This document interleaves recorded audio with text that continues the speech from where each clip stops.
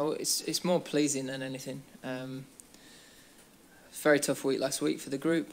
We had to show a lot of character, asked a lot of things from the group of players, and everything that I asked was delivered out on the field, which ultimately you can't ask for more as a captain. So I'm really pleased about how we've gone about things, the way we've played throughout this week, and it's a really good step for us in the right direction.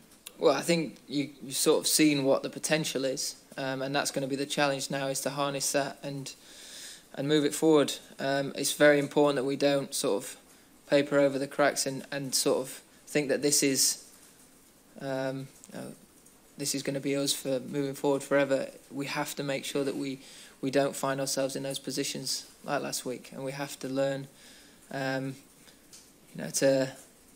harness the way we've gone about things on the field, learn the lessons that we did as quickly as we have done this week, and adapt just as we have as well. So if we can do all of that, you will see more consistency from this group. The talent is never questioned, and the skill levels, as you've seen throughout these 3 days, there's plenty there. And I thought the approach from the whole batting group was excellent. I thought that was worth at least 100 more on that surface. There was plenty going on out there against a very good attack that did some very similar things to last week.